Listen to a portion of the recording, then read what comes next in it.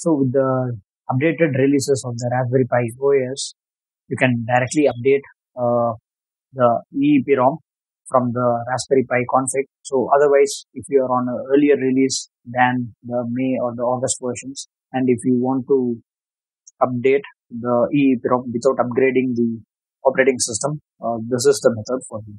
Okay, so first and foremost, download and install the Raspberry Pi Imager software.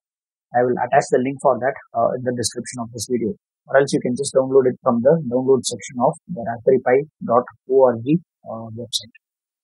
So launch the Raspberry Pi Imager. Okay, so before that, make sure to format your SD card. I'm using a software or tool called SD Formatter. This works very well. Download and install this SD Formatter software. And again, I'll attach the link for this in the description of this video. Okay. So launch the software and then select your SD card carefully over here and then choose format. Choose OK. And once the formatting process is done, you can choose exit. Okay, so now click on choose OS. Keep scrolling down until you reach a section called miscellaneous utility images. Click on that and choose that, and then choose Raspberry Pi 4 EEPROM boot recovery. Okay, and then head over to the next option which asks you to choose the SD card. Click on that again, and then choose the SD card, and then choose right.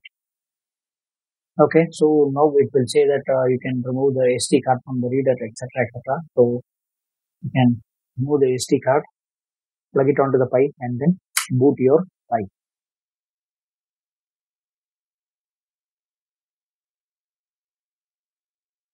So you are seeing a green patch on the screen, which means that the bootloader has been successfully upgraded, okay, or updated.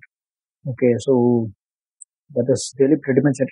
So that is how you can update the bootloader on the Raspberry Pi EEPROM without upgrading the Raspberry Pi OS to the latest version. Okay, so thanks for watching. Take care and see you guys in the next video.